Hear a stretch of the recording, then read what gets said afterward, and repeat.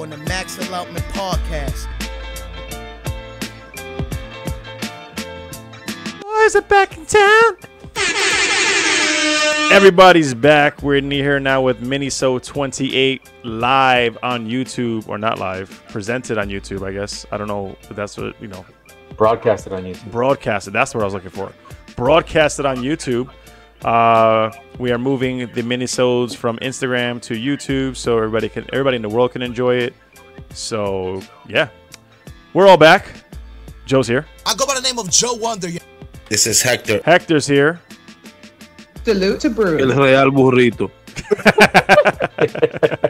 I'm so glad this is the episode where everybody can watch so they can see what the hell we're talking about. And then I'm here. Joe on the Max Allotment Podcast. Yeah, tell us about this. So where'd you get that? So, okay. For anybody who's new to the podcast. So many questions. Yeah, we're right. Hector is in love with tortillas and burritos. Like, he's the most Mexican Dominican I've ever met in my life. Yo, why you gotta generalize that? Oh, man, because Just fucking with you. We live in a society made of glass. So nah, man, but it is what it is. Like, if he loved, whatever, he loved Indian food, most Indian Dominican ever. You know what I mean? Like, what am I tell you? But he loves burritos. My man loves burritos. So it's 110 degrees in New York City, and you have a burrito blanket on. Yo, what's going on? My AC got me frosty, bro, so I gotta wrap myself up. You know what I'm saying? Oh man. Yo, don't hate on me, bro, because I'm sure. Look at that. Look, wrap envoltura. Bien envuelto. Is it warm? Yo, yeah, man, it's good. It's nice little. It's a giant tortilla. Comfy tortilla, man. Yo, shout out to my brother Tremendo. Yo, Tremendo got me this, man. Tremendo got you that? Hell yeah. It's my brother. Yo, that shit's hilarious. Listen, of all the things in this podcast, you've worn all types of glasses, sunglasses. You've worn a whole lion outfit. And now you're wrapped in a tortilla. It's good. Stay tuned.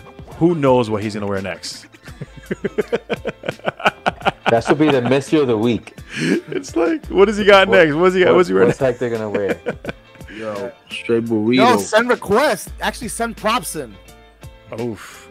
Chill. We got to chill. I don't know, like bed bugs are real and shit like that. I don't trust people. Mail. I know, but brand new props. Oh, okay. Amazon Prime. Amazon. Yeah. You ain't no use props, bro. Fuck out of here, bro. You fucking TKM, bro. Come on, Salvation Army and shit, my nigga. Recycle, reuse. Don't you ever disrespect me like that, bro. Oh man, listen, we're back. The guys are back. How you guys been? Talk to us. Joe, how's Tennessee? Crenly, how's Texas? Hector, how's the Bronx? Yo, the Bronx is lit, yo. Tell me more. The Bronx is lit. We just had the Dominican parade here in the Bronx this past weekend.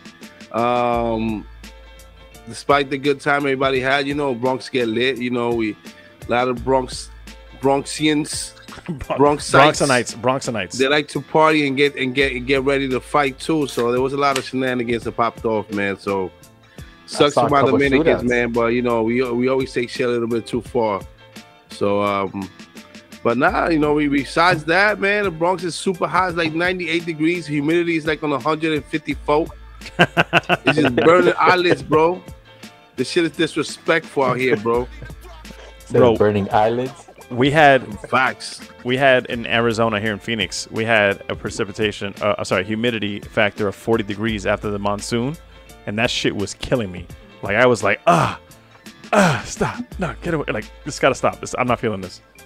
I don't want this anymore. I'm good. Yeah, 104, not too big. I think it's in the 20s, the humidity, so it's not that bad. But it's fucking 104. That's just hot. Yeah, it adds. Busy as hell too. So, whew. But I'm blessed. Yes. I will continue to say that I am blessed. Joe, how is Tennessee, my friend? Tennessee's cool. We had a good 76 degrees. Oh, nice. Hell yeah. 76? Yeah. Inside the house or outside? Nah, outside. Oh shit! Yeah, Nice. it's for the house to have it at 70. What? Oh, Yeah, you're one of those guys? Huh? You're one of those guys? You got to have the AC on no matter what? Yeah, bro. Oh, yeah. I mean, and it's not good because it's like, my girl gets like she get the chivers, the chills, and I'm like, the chivers. Los Yeah, it's chivers. 68 at my house right now. She get the chivers, man. I like sleeping cold. Pero pala, porque tú sabes. Yo, but it's 70 Claro. something, and it's 90. It's 94 at 9 o'clock. 94? Yeah. Right now it's 94 in my house outside. Yeah, I'm good. This summer has been a pain in the ass. I'm ready for the summer to be over. Yeah, I'm ready for some fall action. Yeah. Fact, yo, that's exactly what I'm waiting for. Waiting some fall. The chivers. Dame some frío. I'm ready for football season. That's what I'm ready for. You know what? I would be, but I get too emotional, and we're not going to get into that. This is not the conversation for that. We'll get there later. We'll get to a few more episodes. We'll get in. Yeah. All right, let's get right into the beer. Hector was nice enough to bless us with a nice box of beer. So, and we are all drinking. Well, not all of us, but Crenly, Joe, and I are drinking Brunch Crusher from Big Alice Brewing. My light is too bright, and this can is too bright. So let me see if I can get somebody get a clear picture because I don't think we have. Anyway, there it goes. There it goes. Brunch Crusher from Big Alice Brewing. I've been to both Big Alice locations, right, Hector? Yeah. Okay. Dope spots. I like the brewery. I like the original spot because it got like a little small, round the block feel type of thing. You know what I mean? I dig shit like that. So yeah, Hector, what are you drinking? Since you're the only one, we can go around the horn. On the horn. I am drinking.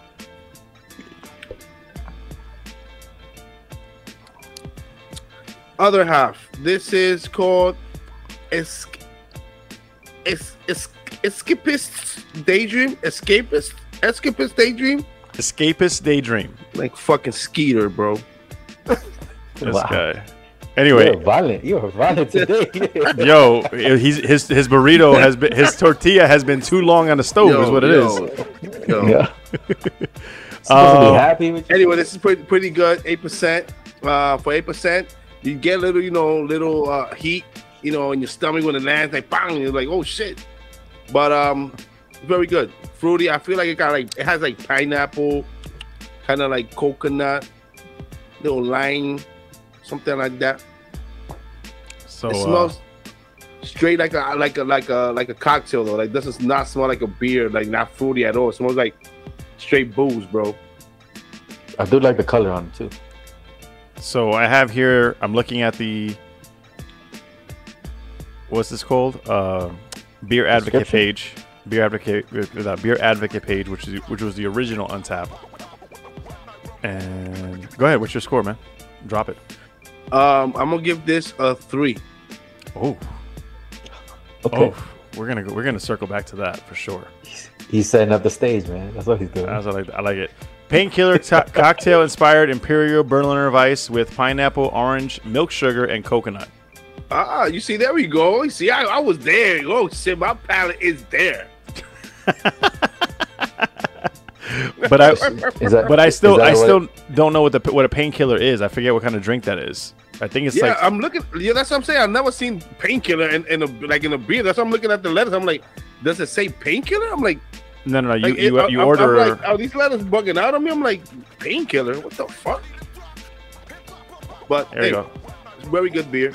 Painkiller is 2 ounces Pusser's rum, 4 ounces of pineapple juice, 1 ounce of orange juice, freshly squeezed, 1 ounce of cream of coconut, and garnished with nutmeg, and that's it. Okay. All right. So if you're getting kind of that's an actual drink that's known. Mm-hmm. So I could go to a bar and be like, let me get a painkiller. Yeah, go for it. Now that you heard all the ingredients of an actual painkiller, does your rating stay the same? Yeah, 3. Okay. All right, guys. Crenly, Joe, other Joe, me. What do you guys think of Big Alice's Brunch Crusher? Yeah, tell me what you guys think. I am not a sours guy. You guys know that. I've said it all along. but this is good. This is good. I like that. I gotta give this to you. It's not sour. It's not like a tart sour that gets you right here, like I always say that I hate. This is good. So that's funny you say that. The pineapple can juice at the front right away, like that. You know, like when you open the cans with the pineapple slices, like that juice. Do you get that up front? I get that. I don't get the tangerine. I get like the. But I get the pineapple. But I do like it. Right up front. That's the best part of this beer. Like you get it right away. Instead of that like tart sour, you get like that sweet. Then it goes into like the more acidic, you know, edgy, you know, citrusy wave at the end. I love that beer. This is definitely it reminds me of a fruit cup. So what? The fruit cups. Fruit cup. You know, they have the mixed fruits in it, and it has some of the high pineapple, whatever it is. And you get that. Yes. That's what it reminds me of. Nice. Now, I would have never guessed that it contains lactose. And interesting to see that. So that probably what tames a lot of the sourness. That tart kick that Crenly's afraid of. Or doesn't like, whatever you want to call it. I don't like. I'm not afraid of it. I don't like it. I ain't gonna lie. I had no plans to finish this. Before I even opened it, I said I'm gonna have a little sip. I'm probably not gonna like it, and I'm gonna move on. I'm gonna finish this fucking thing, man. Yeah. This shit is good. Yeah, man. Throw some rum in there, bro. Some Brugal. Throw some Brugal in there. Yeah, why you always gotta do some wild shit, bro? Why you always gotta try to set somebody up, bro? He's the one that he's already looking, bro. You see? Why would he put rum in this beer? Because it's a super. Because Max being the Max today. Hold on. First of all, car bombs, sake bombs exist. So what's wrong with throwing a little rum in this bitch? You know what I mean? Well, yeah, but those taste good together. No, they don't. You just do that to get fucked up. They don't taste that great. They're not like, oh my god, I'm craving the Irish car bomb. Nobody says I'm craving a car bomb. They just do it to get fucked up. Like, yo, I'm gonna get fucked up tonight. I'm doing like 5 car bombs. What I'm saying is they taste pretty good. Nah, I mean this. I think you could throw a little. I want to try that now. You throw a little splash of some rum in this. I think it'll work out. I think like a little one shot, like 1 ounce. You know what? That might not be a good idea. What about whiskey? You think whiskey will do it? Nah. Not whiskey. I don't think. No. I mean, you can probably make a whiskey sour-ish type of taste, but I doubt it. There's no cherries. I got in this. whiskey. I don't know. I got whiskey right here. I don't know. All right, so let's finish this up. Joe, what's your review of the beer, and then what do you think? Talk to us. I like it. It's sour for sure. Out of 5, solid 3. Okay. Crenly, what's your rating? 3.5. Hey. Damn near 4. Well, you just skipped 3.75, went straight to 4. Yeah, I'm telling you, I'm impressed. Sours. I'm telling you, I don't Big buy Alice, sours. bro. I like Big Alice. Big Alice is the brewery that has my favorite NYC beer. My favorite, hands down. Oh, the jalapeno. Jalapeno rye, and I hate rye, bro. And I love the jalapeno rye beer. It's my favorite spicy beer. No, it's not. That's like a slight kick, but it's more like on the green side of the pepper. And it like mellows down like the rye. The astringency from the rye, I guess the pepper kicks that down. And it's just a well-balanced beer at 7%. I love that beer. So shout out to my guys in Big Alice. Shout out to John, the brewer bites, the head brewer from there. Shout out to Steph, to Cassie, and all my guys out there, man. You already know. So love. Big Alice, my guys. So my review of this beer, as it warms up, it does get a bit of a tartness to it, which is okay. Like I said, I'm getting a lot of fruit cup taste to it, which is cool. I don't feel like if I drink 2 of these, I'm gonna feel bloated and like fucking like I can't do anything. So if I drink 2 of these, I feel comfortable, like it's not bad. I probably wouldn't do more than 2. I'm sticking with 3.5 sounds alright. That's what can I say? 3.5. Yeah, man. Yeah. I'll give it a 3.5 myself, man. This is good. This is solid. Like you could kick a few of those back because they like the body's so light, and it's like when it's very very cold, it's like so refreshing. Like oh man, that's what the word I was gonna say, refreshing, because it's like one of those like you're outside. Yeah, you know man. Like it's like the right amount of sweetness and tartness. Yeah. It's a well put beer, man. Well balanced beer. Green. It's only 4.5, so it's not bad. Throw a little rum in there, bro. All right. Some whiskey in it. So, over the break, I guess you can call it, we put out the NGL link, and we got some fun feedback, some fun questions, nothing crazy. One came up that I thought was a great conversation topic, and it said, why do we rate mids or middle of the road beers? Middle of the road beers above a 4. And I've had this conversation with you folks, as well as with many other people in the beer community nationwide. So before everybody says, oh, but that's the people in Arizona. That's only the people in Arizona say that. No, nationwide, different states, different cities. I've had this conversation with brewers, with brewery owners, bar owners, things like that. And so before we go into this conversation, I want to do a quick round robin.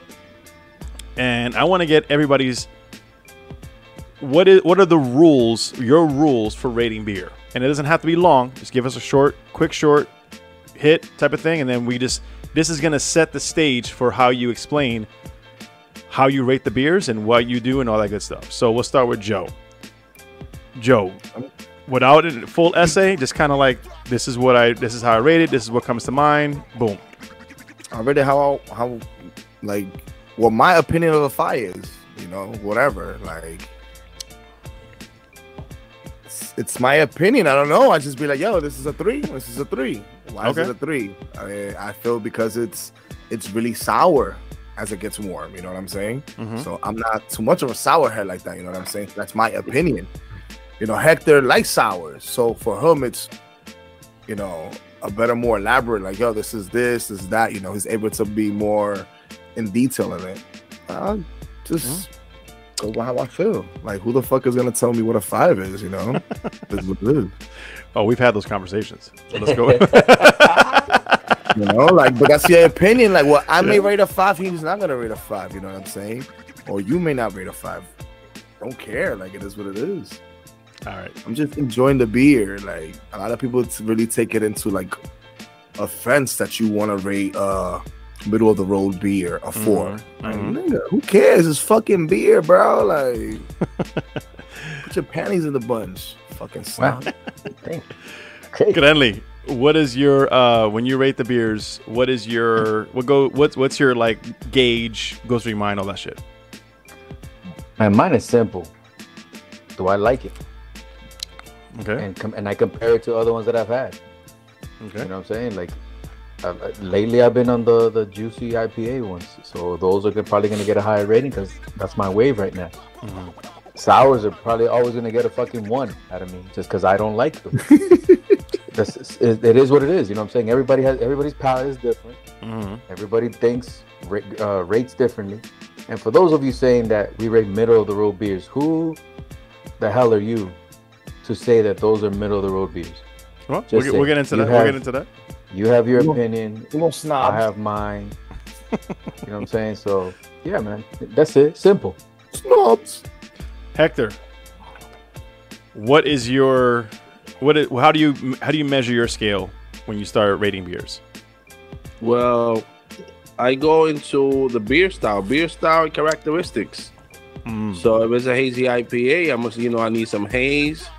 I'm expecting some tropical, notes in the nose, some body to it, a little bitterness, So I'm actually, going, true to style. Like if it's a Pilsner or a lager, I'm expecting clarity, sharpness, refreshing, So I go more into, the style of the beer.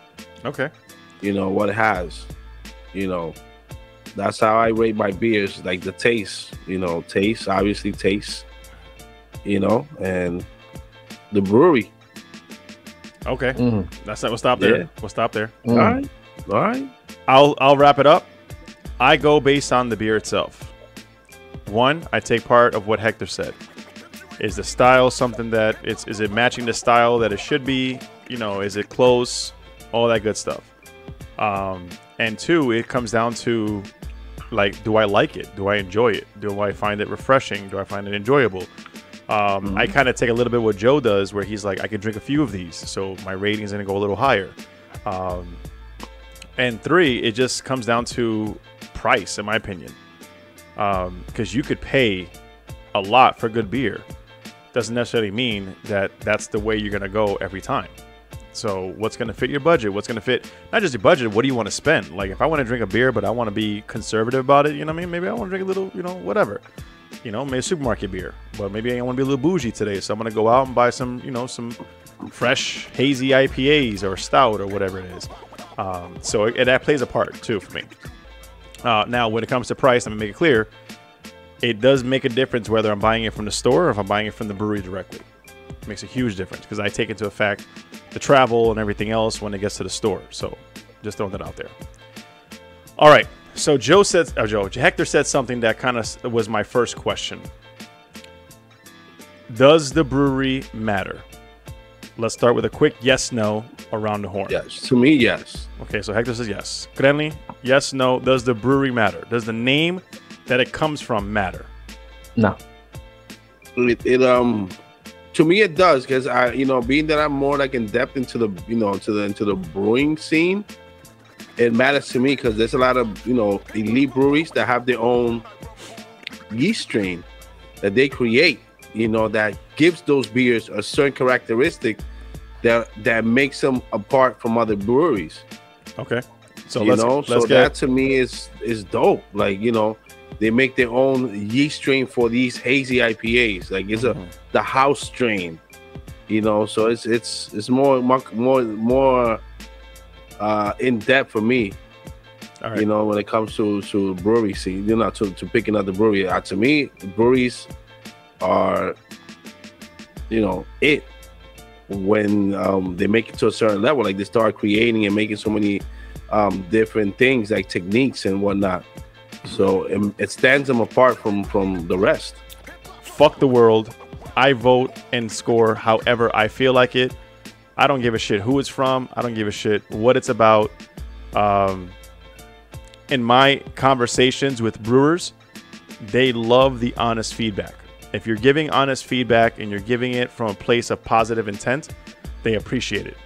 If you're just sitting there talking shit because they're not as good as Monkish Beers or Other Half or Treehouse or whatever it is, then you're just talking shit. It's that simple. And that's my final statement, I guess. Like, just wow, first of all, don't come at me with any ratings if you've never had the beer.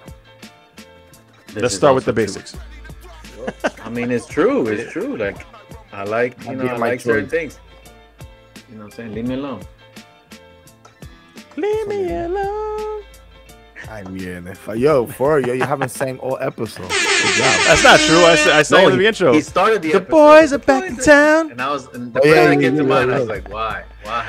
Oh man. So let's wrap up this conversation. Hector, what are your final words in this? As a home brewer, as a brewer who's done collab beers, as a person who's worked with other brewers and brewing companies, what is your final statement when it comes to rating beers? Hey, drink your craft beer. That's it? Really? Final statement is that, what the fuck? That is amazing final statement, bro. Whoa. Look, final statement is that you get breweries to certain levels by, learning and doing things that are different, creating and keep working at the craft, man. So brewers putting in all their work to better themselves and better the brewery that they at. So that's the main goal. Making your brewery the best brewery. So you have to focus on yourself and learn and go back and read the books and go read and do videos to create your own path to greatness. So keep on brewing and keep everybody, hopping their beers and doing good ass IPAs. Keep on doing everything. Go out the fucking lines and create something different. Do what you got to do, but make it happen and make your brewery great. So to me, Get your brewery great by just experimenting and learning. So many different new techniques that are coming out to the world, and every day different that, you know, make your beer better. Like I don't know if you guys heard of Phantasm. Shit, That's Yes. bro. Yes. It's like What's that? it's like grape dust, bro, that somehow activates the thiols in the hops and make the yeast go wild, depending on the yeast that it is. It's a lot of things that are coming out as technology and the science evolves. It's so much, man. So I can encourage the brewers to keep learning and keep dabbing at, you know, whatever it is that you want to create and make your own path to greatness. That's it. That's So- my last statement, man.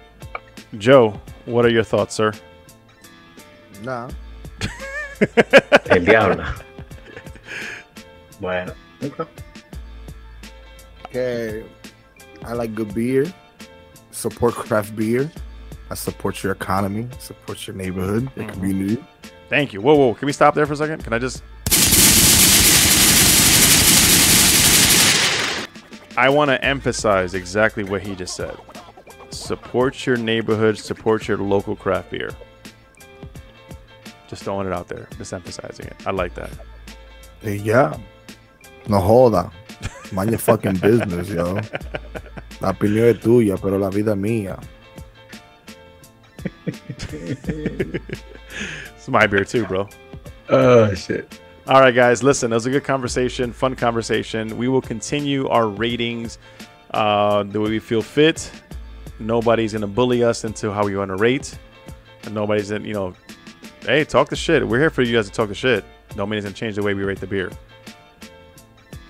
Eat your Can tortillas. we invite people to make comments on this?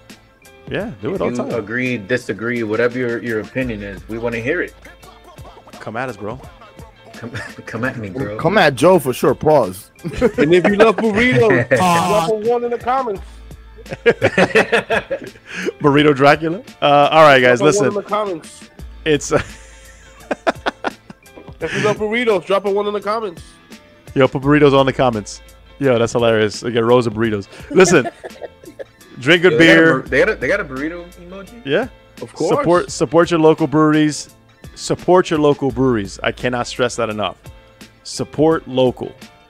All right. And support your local Mexican restaurants. They do some good ass burritos. Yo, word. Yo, Drop a one in the comments if you love burritos. They're all over the place here. There's so many of them. They're so good around here, especially where I'm at. Yo, I'll tell you. I'll end this. I love that Mexicans Yo, get the burritos Mexicans in Texas gotta be like fucking. You gotta carry them like in the wheelbarrow, right? throw it over your shoulder. Yeah. Yo, you gotta go. To, You need help with go to shit. the Yo, can you help me mom- carry this in the truck? You gotta go to the mom and pop shop. Yo, the Like, there's an old Mexicans Mexican lady just rolling that shit by hand. I'm telling you. Mexicans out here, they be getting on me because I'm like, yo, the burritos from this place are amazing. They're like, yo, that's not real Mexican food. I'm like, I don't know what to tell you, bro. It's just good. That's all I gotta say. They be Yo, it's coming funny. at I me. had a. They be coming at me, bro. I was eating a taco at work, and then I put some sour cream on it just because I wanted some fucking sour cream. Leave me alone. And then one of my coworkers, Mexican girl, she's like, "That's not Mexican." She gave me the dirtiest look, walked away. I was like, damn, mama. You're like, yo, I'm not Mexican. You should mind your And she wa- business, yo. and she walked away. Now I love this girl, but she was like, "That's not Mexican," and she walks off. I will say sriracha is becoming a very popular condiment amongst Puerto Ricans and Dominicans. And that's the furthest thing from Really? Caribbean, yeah. I've been using sriracha, bro, See? for years and years. I love sriracha. Well, okay, I didn't say it was, I'm just saying it's coming up. Like, more people are using it. So, yeah, it's definitely, that's definitely the opposite of, Caribbean Latino, but it is what it is. Sriracha. Sriracha. All right, guys, thank you for listening. Drop the comments. Follow us, Joe Wonder, LMP, Star Guida, Star Brews, Salute to Brews, and then Max Allotment. Peace, love, chicken grease. We out. Dios.